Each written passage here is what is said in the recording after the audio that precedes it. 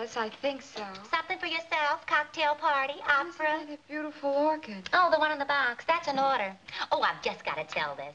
You know there's a fella comes in here every evening and sends one of them orchids to his girl? A real good customer. I'll say, and good looking, too. He should be here any minute. Lives in the hotel. He comes in every evening around 6 without fail. Pays cash, has it sent, and never signs his name to the card. How strange. And you know what? This'll kill you. He sends it to Peggy Martin, the burlesque queen, over at the Rome Theater. No.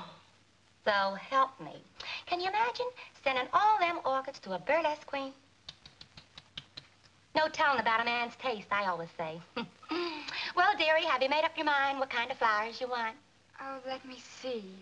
Oh, carnations. Okay, 1 dozen, 2 dozen. One will do. 1 dozen. No. Just one carnation. That'll be 10 cents, please. Thank you. Want me to put it in a box for you? No, thank you. I'll take it like this.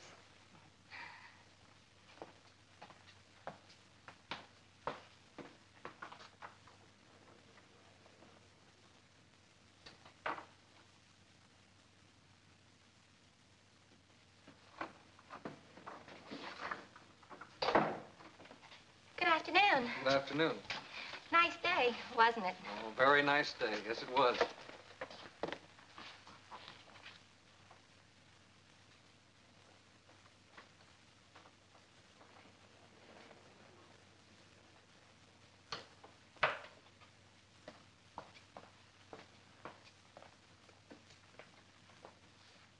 You'll be sure to send this right away, won't you?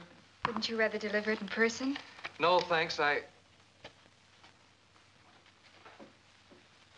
Miss Martin. Yes. Well, aren't you going to give me the orchid? The orchid. Oh, yes, the orchid. Thank you. Thank you. And your name's still not on the card? It's Randy. It's Randy what? It's Randy what? Oh, Randy Carroll. Nice to meet you, Mr. Carroll. Thank you. I've been planning for a week what I'd say when I met you. And what did you decide? I hadn't decided yet. Miss Martin, Oh, Miss Martin. Yes, Mr. Carroll? Would you go to dinner with me? I'd love to. Oh, so would